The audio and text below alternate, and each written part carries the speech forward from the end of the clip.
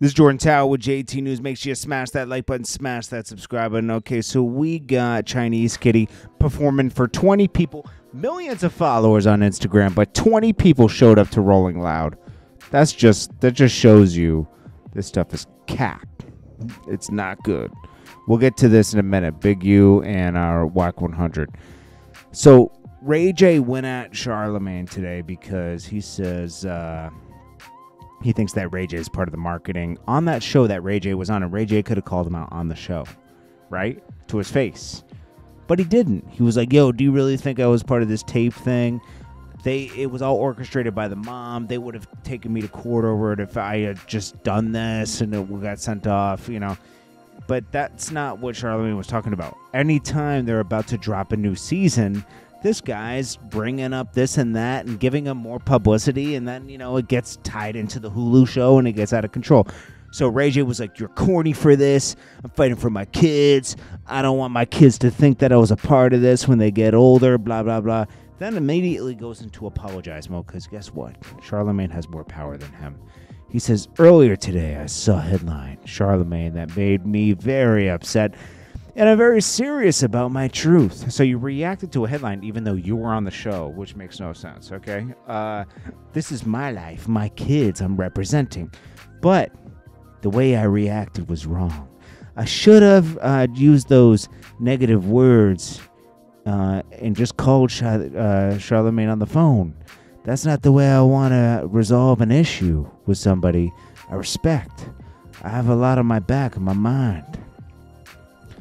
I'm talking. I'm trying to, you know, what does he say? It's taking a lot. A toll on me. I want to apologize to anybody. It's becoming toxic. Blah, blah, blah. Dude, that was just another thing to, like, react to, get posted. Blah, blah, blah. I mean, it's just like, these people are like Hollywood HOEs. So it's just, they're thirsty for their attention. Then we got this guy, this guy has like murder charges on him, right? He's claiming that they set him up. Do you believe that they set him up? I don't know. Q Money, this Friday out of Cleveland, he was found guilty of murder. How can you convict a man on tampered evidence? I'm sorry. They prayed at my downfall. I just want my story to be heard. I don't know, man. You know, everyone's innocent in jail, right? Now, Blockboy JB begs Drake for another feature. He's almost had 900... almost 1 billion streams on this song, right? Look Alive. It was a good moment. That was about 7-8 years ago, right?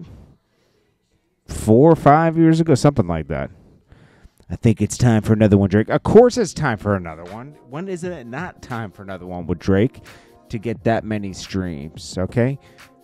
It sounds desperate to me, man. Like, of course, everyone wants a song with Drake. Duh. Okay? Come on.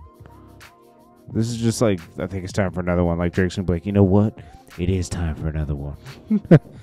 Everybody that signs to Empire. Okay, so this is Kodak Black's engineer. He thinks that everyone ends up passing away that's on Empire. I don't know about that. No wonder everyone in the Bay Area doesn't like Ghazi. People in the Bay Area, if they have a problem with Ghazi, it's because Ghazi was local and, like, you know, distributing people's stuff in the Bay Area. And now he's, you know, doing everybody's stuff. He's big time now. And sometimes people can't handle that. He said PnB Rock makes a 6th rapper who was once signed to Empire.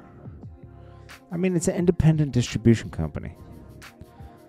Then this guy posted hating on Sierra, said, this is the real Sierra. Gold teeth, Miss Ghetto Fabulous.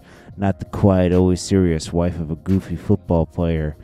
She was more herself with Future because that's her actual personality. Nah, she grew out of it. Maybe it was at one time, but she grew out of it, and she wanted a serious family. Anyways, guys, Jordan Tower with JT News. Ja Rule also reacted to PnB Rock, saying, like, yo, the reality is we should all be able to walk around with our jewelry and not get robbed. The reality is that's not reality.